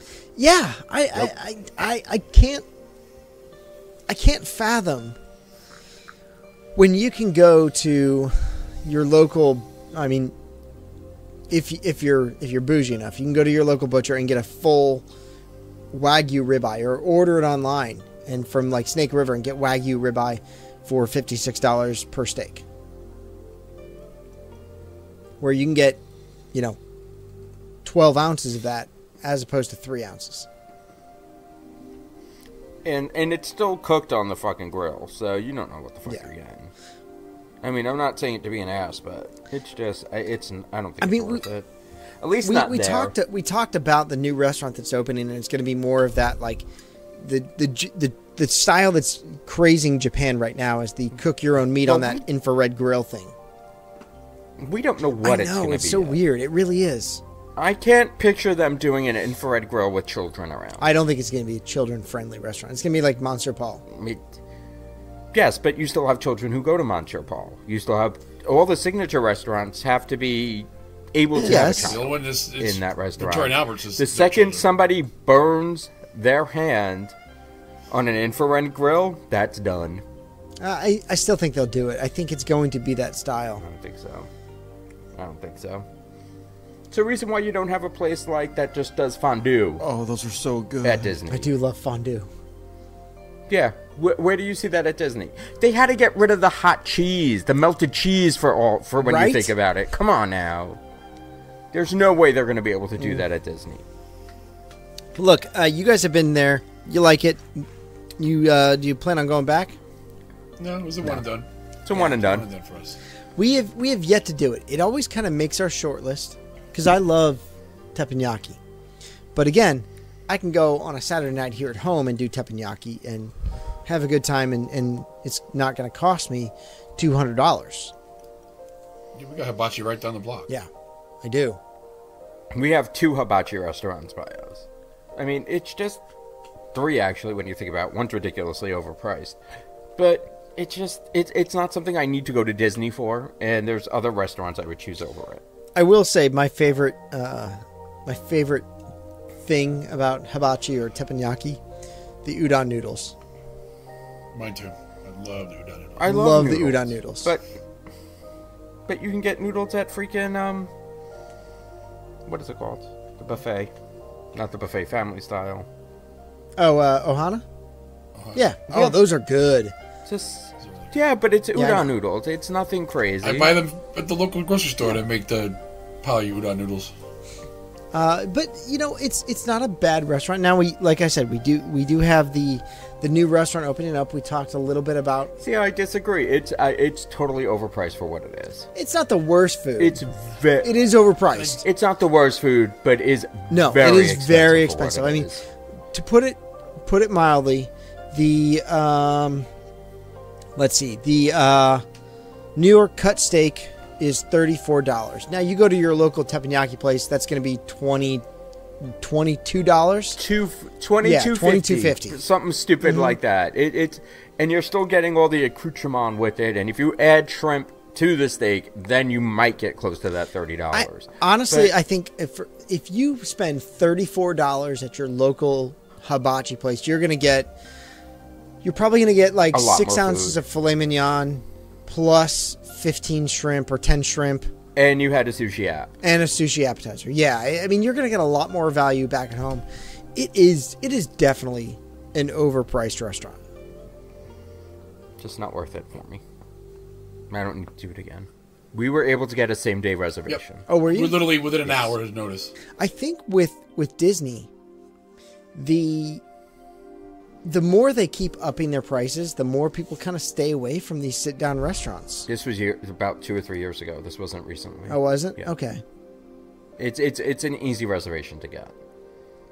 I mean, you look at some reservations that used to be really hard to get. Tepanado was one of them for a while. Now it's regularly available. Like the reservations that you used to be able to easily, and this is a totally different show topic, but the hard reservations, the restaurants have gone downhill. So, Le Cellier. Exactly. Yeah. Your 5-star, 4-star restaurants are no longer 5 or 4 stars. So. Yeah. I mean, even Tiffin's. Like Tiffin's is a same-day reservation now. Tiffin's has always been a same-day reservation. It's so weird because like it's supposed to be that like it's ultimate location. Yeah, It's location. not just a location. That restaurant is humongous. It's big. It is when you really think about, they have for a signature style restaurant. That place is humongous. I would say it seats 300. More than 300 that. people? I wouldn't surprise me if it seats more than that. There's like what, I don't 3 think it or seats 4 that many. dining rooms? Just 3 rooms. 3 rooms, probably Well, 85 to 100 people per room. Yeah, at least. Because those rooms are pretty big. It's not like Montreal where you can fit like 50 people, 100 people at most. And I think that's what they're going to start doing is I think they should start doing is having the signature dining limited to 100, 110 tables max. Or either that or 110 or people max. Give me a Victoria and Albert's experience at Tiffin's. With the different rooms. The Joe Rohde experience. No, I don't want a Joe Rohde. I want food. Feed me, Seymour. Yeah, it has feed me. nothing to do with who's talking to me during a meet and greet or what have you, or paying that extra for it. I want food. You give me high quality food, I'm all in. Yeah. With the bar and the outside seating, it's 252 people. It's a lot for a signature. Wow. That's a lot. For a signature, that's a lot. I mean, that's a one dining credit size restaurant. Even some of the one dining credits are small. Look at Tony's. Tony's is tiny compared to that. Probably. I mean, Tony's probably like 180. Probably less than that. It's not that big. Wow. What is Be Our Guest? Be Our Guest is huge. Be Our Guest is humongous. Furious is huge. Yeah, that's got to be close to like 400. But look, getting back to Japan, A lot of good food here. I mean, you guys have been there during the festivals. They have some interesting offerings, whether it's the at Food and Wine, I think they had the volcano roll, which was ridiculously spicy. But I like my sushi that way. I love it. So, I but love I it. won't. Again, this is something I can get at home, and that's kind of my biggest disappointment with a lot of their booth offerings is that it's basic. It's super basic. There's nothing exotic or interesting that I can't get anyplace else. So look, after you've stuffed yourself at one of the 3 restaurants or a couple of snack carts, you got to do some shopping because there's no. I mean, you don't go to Disney and don't come back with souvenirs. I mean, nobody does that. And one of the biggest gift shops on property is in the Japanese Pavilion. Would I call it a gift shop, though? Absolutely not. No, it's like a mall. It's a store. I mean, it's a mall. It's Mitsukashi, and I'm sure I'm killing the pronunciation, but basically it's a store chain based out of Japan. Nope, you got it. Oh, look at Mitsukashi. me. And its headquarters based in Tokyo, and it's one of the oldest mall stores in Japan. And you can get anything here from actual traditional kimonos to the Japanese cutesy stuff to randomized Japanese snacks that you can't necessarily get here, like green tea flavored Kit Kats, and I don't know if I'm going to be trying all that. But, I mean, it's a fun store to walk around. Do I necessarily buy anything here ever? No. But it's a really cool place to have a sword fight with people. Now, there are 2... That's true, because they actually have samurai swords. Yes. Now, there are 2 Mitsukoshi stores in North America. No, there are not. There's only one. Oh, it closed? New York has been closed for a very long time. There was a pop-up store back in, I want to say 2014 or 2016, and that was only for Fashion Week. But the New York store has been gone for a very long time. This is the only one that's still there and operated by the now I can't say it. Mitsukoshi. Mitsukoshi Group. But it's mostly Japanese pop culture. You can find video game toys and Nintendo stuff. You used to be able to. Pokemon was when Pokemon was hitting its heyday. You would be able to find all the Pokemon stuff, and I'm sure you're going to find it again with the new movie coming out. But it's really expensive for what it is. You're better off going to Canal Street in New York and finding something cheaper. I'm just... Amazon. Yeah, Amazon.com is your friend. But it's just... Yeah, if you want to try some of the more crazy candy flavors or get an official sake set, you can still find that cheaper at Pier 1. I mean...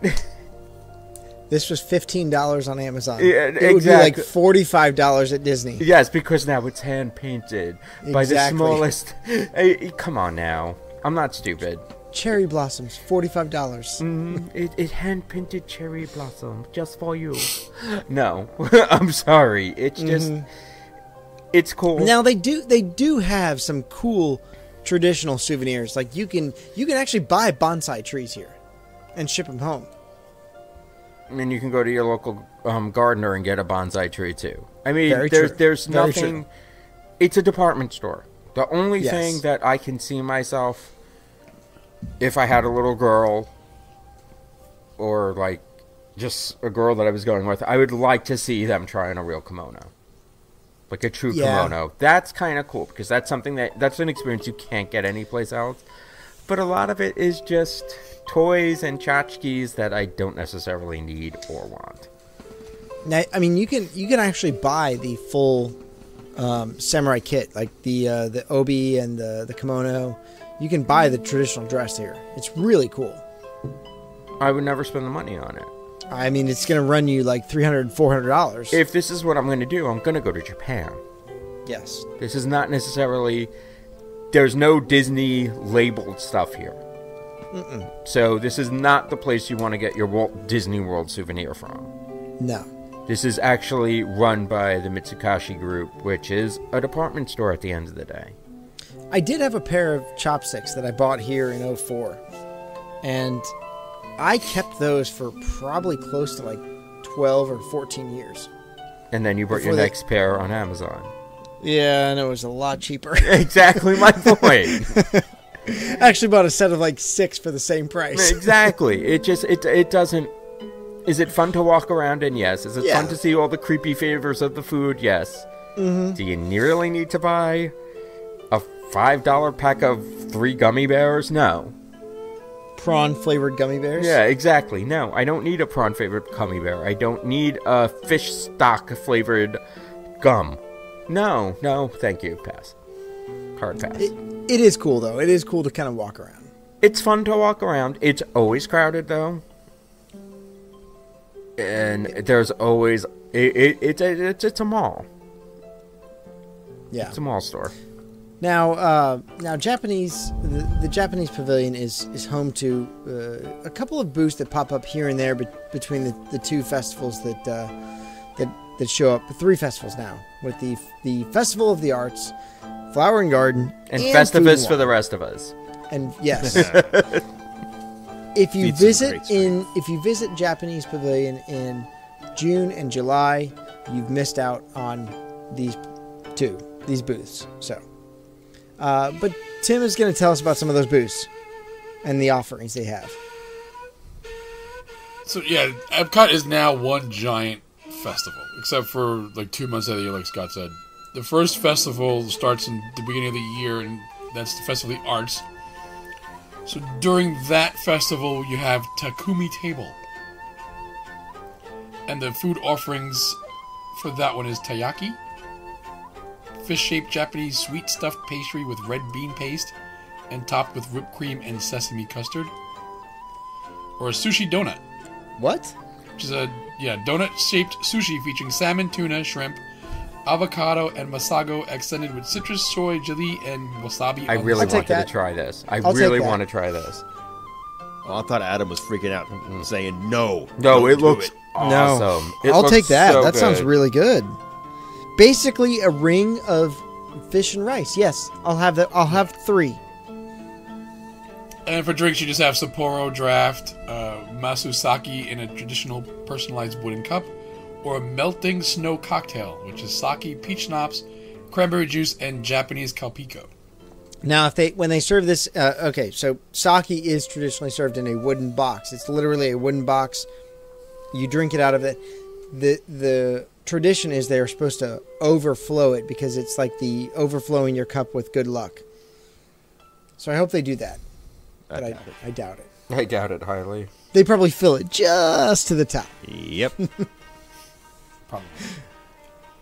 So now next festival is Flower and Garden, which is going on right now.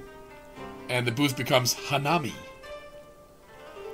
So for food, you have the frushi, which we were talking about earlier. It's fresh pineapple, strawberry, and melon rolled with coconut rice, sprinkled with toasted coconut, whipped cream, and raspberry sauce on the side.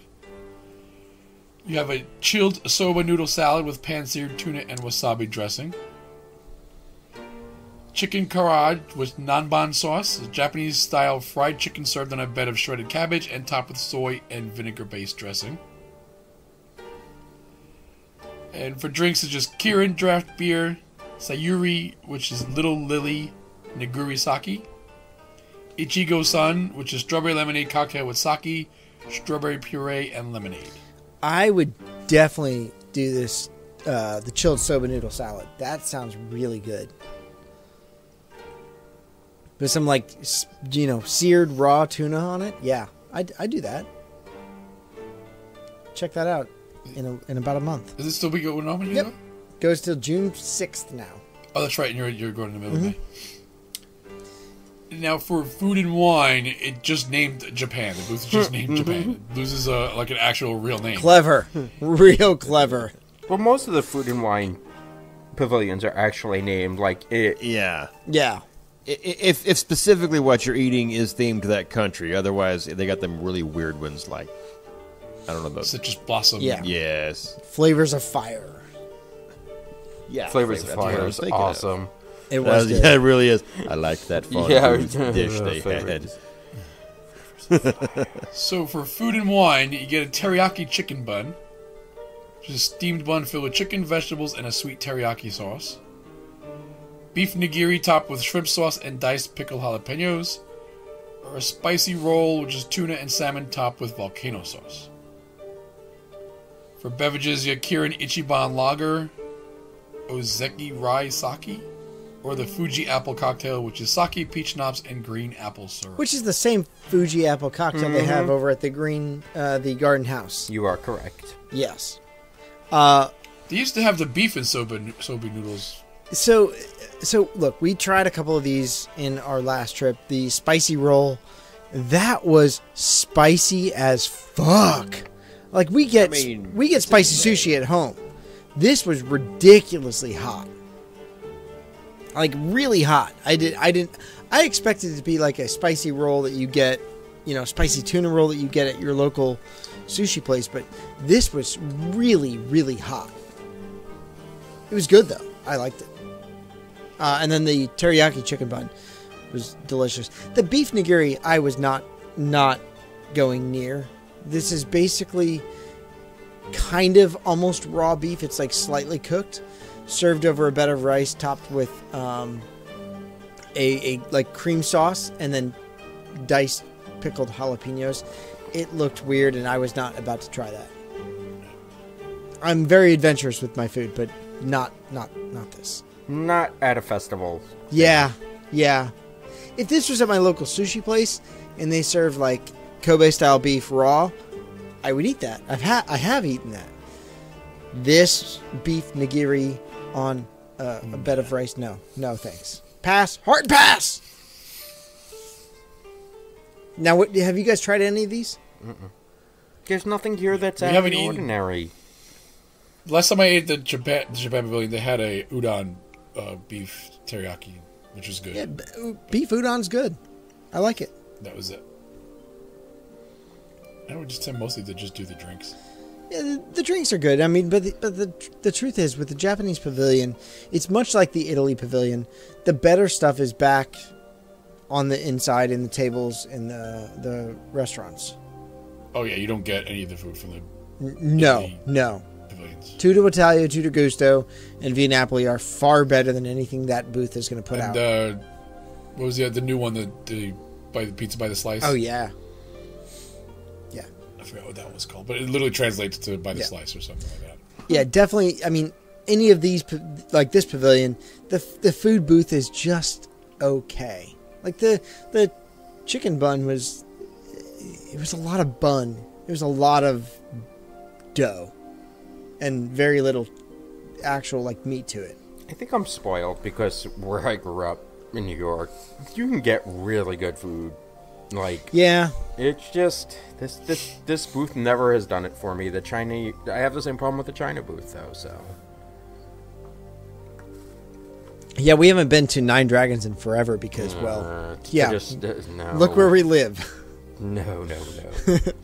But yeah, look, the festivals go on every year. I'm excited to see what they're going to bring for food and wine. Maybe I will try. I think with I don't know. Maybe I'll try this sushi donut. I would try it if it's there, but that's during Festival only of the in Arts. Festival of the Arts. I might try that. I would try that. No, I wouldn't get the bun again. It was all dough. The spicy roll, it was okay. It was a spicy tuna roll, but it was really, really hot. Like, even my wife, who loves spicy food, tried it, and she's like, wow, this is really hot. And I will eat the hottest of hot wings, and this was hot. So see, but I don't like hot wings, but I like spicy tuna, so it was all right. So look, there's plenty to offer at Japan. I still think it is one of the most photogenic and relaxing pavilions to walk through. I love walking through that area. A couple years ago, I took Ethan on a dad's day. It was basically me and Ethan all alone. I sent Andrew to the spa. I got a kakagori, and we walked through the back of the pavilion and just sat in the... They sell pills for that now, Yeah. But if you have a kakagori for more than 3 hours, you should see a physician. Definitely. Especially if it's got that white shit on top of it, kind of creamy. I enjoyed just kind of like walking through the pavilion. It was a lot of fun. Yeah, we do as well. It's beautiful. It really is. Really is beautiful. Mikey, check it out sometime. I should. Maybe I get a chance to this next time. Just don't bring your fishing rods to the quick. Yeah. No. Well, hey, true story. Maybe I could get away with it if I brought my Bamboo one? Yes, my little I can't think of the word. Why you got to do this to me and I can't think of the word to make it all make sense? You've said it on the air. I know you have because you've talked about it. Yeah, it's sitting. It's right there. I could grab it right now. It's a Japanese fishing pole. Oh yeah, I probably could if I had my little bitty bamboo tenkara fishing pole that they use in Japan for fly fishing.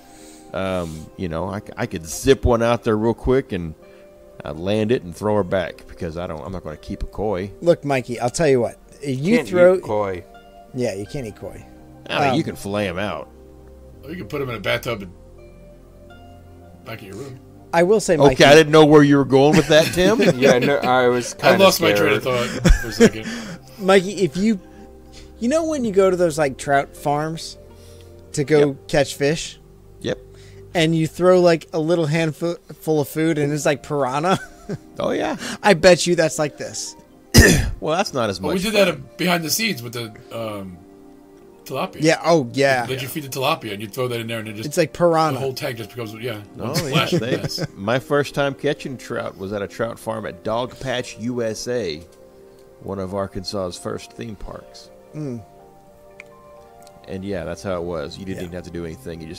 Dude put a piece of corn on a hook and his hands were bloody because kids kept hooking him. And you throw it out there and just immediately start reeling in and you'd have a trout on the end of it. And I was like, this isn't fishing. This sucked. Where do you keep the big ones? Yeah, he told me out back and offered to show me, so I don't know what that meant. Kinky. Oh my! I mean, I remember like going to the trout farms in California, and basically it's like big giant pool, and you cast your line, and within like I want to say a good 3.5 seconds, there's a fish on there. Yep. All right, Mikey, as we finish up the Japanese pavilion, you definitely had the most interesting armchair Imagineer back on episode 1. So I'm going to let you wrap this up tonight. Man, I appreciate that vote of confidence based on my freshman effort in podcasting. Your desire to go all Sarah Jessica Parker? Hey, this was basically it was along the lines of the little Jedi thing at Hollywood Studios, but with fire. Yeah, I remember something about you wanting to set. I just remember there was fire involved. I didn't want to. I wouldn't put them in polyester robes. It would definitely have to be something flame retardant. Not flame flammable. retardant. Yes. But I was really proud because I did a lot of research on that, and then it apparently was overshadowed by someone wanting to make a train. A bullet train in it. But we didn't have polls at the time, so I didn't win anything. No, you didn't. That's fine. We had 12 members in a Facebook group. That's so, true. Hey, That's don't true. nobody give two shits about episode 1, really. 3 people liked mine. I won. Yeah, they were all hosts. What the hell? Yeah. Hosts and host Yeah, spouses. pretty much. Yeah. As someone who hasn't spent near enough time in the Epcot Pavilion, this is definitely something which I think is most of Epcot for a guy like me, because I normally go with my kids and we're just walking through Epcot to get to an ADR, and that's a shame. Epcot World Showcase in particular, you need to slow down, you need to enjoy it. And I got a chance to do that last year when it was just me and the wife. Got to spend a little more time in the Norway Pavilion because Broken Ever After was broken. And got to take a little time in Italy, and I don't think we made it to France because Germany. But I enjoy these DHDs in Epcot, and Japan is definitely one that I should have spent more time in, because going back to episode 1, I had the same thing as, like, I've never been into the department store. I've never stopped long enough to listen to the drummers. I've never even gotten anything to eat or drink there. So I really enjoyed this this sit down and chance to go through it, because I miss out on a lot of stuff since I've only been to Disney but just a handful of times. So normally, Ultimate Epcot is where we kind of like go through the pavilion and then take a vote on what the best iteration of the pavilion was. This really hasn't changed too much from 1982. Like, apart from some offerings at the restaurant, it's really and some minor entertainment, it's really not changed too much. no, you've had a few some rotational things in the gallery. Yeah. That's probably the only thing that changes at any type of regularity. Well, that in the meet and greets have changed, but other than that, I can't think of anything. Other than having like an act in here or there, it's really the same. Like this pavilion's kind of untouched since 1982, which makes episode 1 all the more reason to do something to this, other than add a 5 diamond restaurant, whatever they're going to do to it. I don't think it's even going to be 5 diamond, to be honest. I still think it's a mistake. I think this is a big mistake. So do I. I mean, do we need 3 restaurants in Japan? No. 3 sit downs and a quick service. I think one of the sit downs, at least one of the sit downs, is going to go. Well, I mean, again, like I said before, it's just, what's the point of having another high-end steakhouse when your steakhouses are struggling right now with reservations and they're not good? I would say if with another restaurant coming into Japan in the future, probably literally today may be the best iteration before that restaurant hits and opens up. I mean, there's not enough need for it, and the space could have been used for something better to represent the nation of Japan. Even if it wasn't entertainment related or attraction related, you could have done something better, Disney, than give us more forks, or chopsticks, as it were. Yeah, I mean, this needs an attraction. This really does, and they've got the room for it. And I'm surprised they haven't done it anymore. Yeah, no, they're throwing another restaurant in there. No, that's only going on the very front side of it. There's nothing there right now. They have the room behind. It's further back. No, it's literally on the bottom floor of the Mitsukoshi department store. It's on the left side or the right side. That's not what they had blocked off. So maybe something is going back there, but there was a whole section of it with there's something going on in there. Nothing's going where the paint can storage is. There's plenty of room for an attraction, and I'm just surprised they haven't done it yet. With what IP? Big Hero. Can't do it. Doesn't make sense. You could do it. San Francisco. No, that's not in Tokyo or San Francisco. Yeah, if you put Big Hero in there, and then that whole pavilion turns into Norway. Yep. Turns into Arendelle. Yeah. Exactly. It's going to happen. You really... No, you I don't can't. think so. I mean, maybe they're going to move the meet and greet down there from... I can see a meet and greet there. The meet and greet wouldn't bother me. You know what they need? They need a bullet train with a nice view. You know what? I think it was it Adam that had the puppets? Oh, yeah. I had the... That was my story. Tim had the kabuki. Adam had geishas? Geishas, yes. Whatever. Did I don't fucking remember. Someone had the puppets. No, I had the whole other creation. guy had geishas. The other guy had geishas. The creation story, I want to say. Yeah, he who shall not be named had geishas. I had the creation story. Yes. And I'd be down for puppets. Or ask me to remember stuff that happened 2 years ago. I think Tim had maybe Tim had Kabuki Theater. I haven't listened to the episode in a while. I think Tim had the puppets and the Kabuki. I had the puppets and the Kabuki. Yeah, you could fit that in real easily. Yeah. Granted, it's not something that's going to eat thousands of people per hour like an attraction would. But I think only having the drummers drumming is the drummers drumming. 12 of them. Drummers. 4. No, there's only 4 drummers drumming. 5 golden rings. That's the only part I know. Sorry. Adam's counting up. That's the wrong way. You're supposed to count backwards. I make my own rules. I do what I want. Don't tell me what to do. You know what? Someone told me to wrap this up and do the closing, and I'm like... So, Mikey, tell us about Magical Meltdown. There you go. I can tell you this about Magical Meltdown.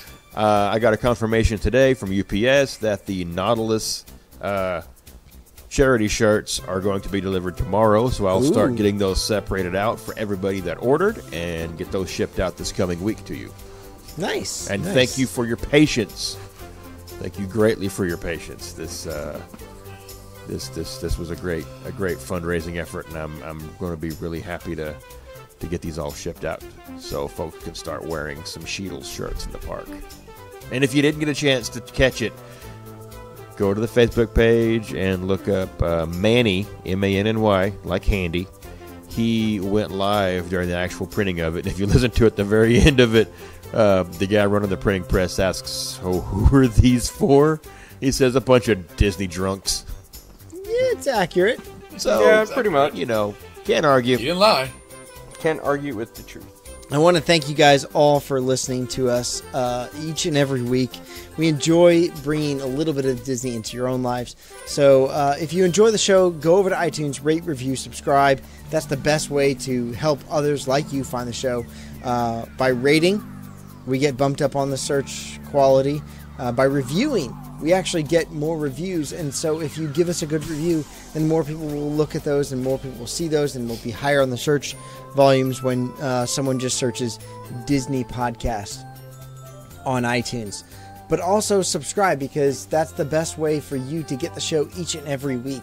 If you don't want to miss the show, subscribe, because it gets pushed right to your iPhone, it gets pushed right to your Android, your Samsung Galaxy that's caught fire by this time.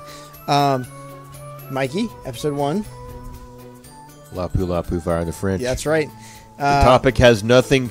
The title has nothing to do with the topic because we're talking about the Japan Pavilion. That's true. We are. Still don't know where the French came into that, and Lapu because reasons. How did... It was something that was said in the show. I used to have really obscure titles for the shows. You know when what? I You know what? Look, them. I want some listener to go back, listen to episode 1, and tell us how we got the French in that title.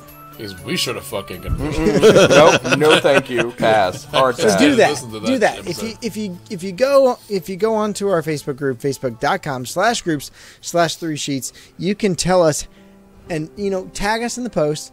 This is how you got the French into episode 1, and you know what we're gonna say? Oh yeah. Or we're gonna say, I don't remember any of that. Or we could say, well, I don't remember that shit. Because wasn't episode 1, 1B? No. C? 1 was No, 1. we kept that 2 to a was reasonable length. No. Wasn't those the ones that we just blacked 2 out on? was the blackout Was it? episode. I don't Oh, that was remember. Pussy Day Weekend. 2 was bad. That was 2 years ago, so... That was the one we had to record Yeah, again. 2 is bad. But look, if you want to follow us on Instagram and Twitter, we're over at 3 Sheets Podcast. If you're in their parks, tag us on Instagram, tag us on Twitter. But don't forget to use the hashtag 3 Sheets Nation. Make it cool, make a thing. Do your stuff there. Go over to the purple wall. Take a picture of you with your purple. There's a purple Dole Whip or some purple milkshake, something like that you can get, and take it with your Basic Witch T-shirt that you got on Magical Meltdown, and tag us like Carly's mom. Well, Carly Go to the tagged dick us. wall. Carly tagged us, but Carly's mom was the one who was in front of the wall with her Basic Witch shirt. You can go to the dick wall with your Morocco shirt and make sure you get the tip in the photo. Yeah, don't. Yep, don't cut it off. Yeah, Don't be a moil. hi him. The shame. But if you really want to interact with us, if you really want to interact with us, head over to our Facebook group, facebook.com/group/3 sheets. That's where all the fun happens, and that's where you're going to go over there, listen to episode 1, and tell us how we got the French into episode 1, because I don't remember for the life of me, and I remember everything. Well, you know what episode they It was were over- on. Wow, the French were on episode over 1 two. and 72. Well, After that, I don't know. But they were part of episode 1 for some godforsaken reason. maybe it was the Legend. I don't know. Someone clarify that. Might have been. But come hang out with us at the Facebook group. If you have friends that love Disney as much as you do, invite them. Join 3 Sheets Nation. A lot of fun there. So, closing remarks tonight. Mikey. like I said before, I think the Japan Pavilion looks fantastic. I've always loved the photos of it and just haven't had a chance to walk around it myself. I've had chances, I've just never done it. So I guess it's kind of like going for a run. Yeah. And I'm not saying I'm going to go for a run, but I'm saying I'm going to stroll through the Japan Pavilion and maybe listen to the drummers and think, gosh, I wish I could purchase a sculpted flamingo on a bamboo skewer from Miyuki. You can purchase an entire set of Japanese armor. What's that going to set me back? About $350? Oh, God, $400 or $500. More than that. Oh, no, I don't need armor. Wouldn't fit me anyway. I'm too tall. You can get a samurai sword. But you have to have it shipped to your that house. scene in Big Hero when Hero is first putting on the first suit, Yeah. the green and black suit? Yeah. I am not fast. I love you, Mikey. I love you too, Scott, somewhere. All right. So, ouch. Damn. All right, Adam, give me some closing remarks. Done. He just snapped his fingers on you. Well, you know what? Not quite. You just got bitch snapped. Well, half the listeners just turned to us. Adam, not maybe a little less than half of the hosts have disappeared. Twice. All kidding aside, I think we still have some open spots for the sheet up dinner with the 50 some odd thousand people who are coming to that. Over at Whispering Canyon. Yes, that's at Whispering Canyon. It's going to be this with Saturday the new night. menu we just talked about last week. Yes, correct. So, if you're all interested in that, please let me know. Either reach out to one of the hosts or post something on the group, so that this way we know you're interested in coming to that dinner. I think we have like either 4 or 5 spots still open, but it's getting less and less every week. So Yeah, and look, dinner with Tim, Adam, and Mikey is a lot of fun. You're not going to regret it. Not gonna lie, dinner with Stephanie No is a lot more regrets. fun. Dinner with Stephanie means somebody's getting a whole lot of cornbread because she started Yeah. that fiasco. When you go to this dinner, Mikey loves cornbread. There's a grown woman riding hobby horses. A lot of fun. Which is a fetish I didn't know I had before. But Ask for the ketchup. So, Tim, give me some closing remarks tonight. Oh, I don't know. I mean, we saw Endgame tonight, so we'll probably when this episode drops, there will be a spoiler post that we can chat about it. Just don't put up anything yet because we usually give them 3 or 4 days to watch it. 3 or 4 days. But Give me then- 3 or 4 years. yeah, we're talking about Scott Well, here. you're He just finally saw You're just Iron fucked. Man 3. Just don't click on that post then. Oh, I'm not going to. And I will see this. I will see this in the next couple of weeks. I anticipate seeing it. Well, we want to go see we wanted to go check out the Dolby Theater in either Rockaway or Clifton. So let us know. We'll go out. We'll come out and see it. with you. Rockaway's not far, so we'll do that one. I enjoyed the Japanese Pavilion. It's one of my favorites. Always has been, always will be. I would love to see a bullet train panoramic shot of you going through the various areas of Japan, because that would be an awesome, awesome attraction. Episode 1. So, I will say, from all of us here at 3 Sheets of Mouse, thank you for making our show part of your Disney life. Thank you for your time this time, and until next time, so long for just a while.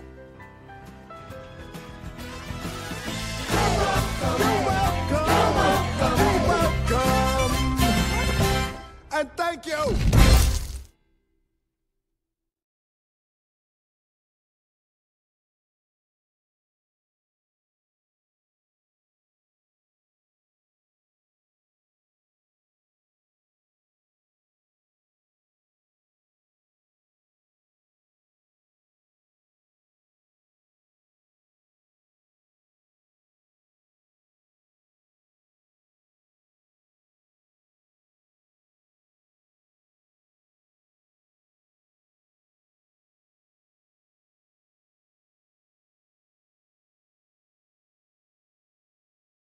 In the big blue pagoda,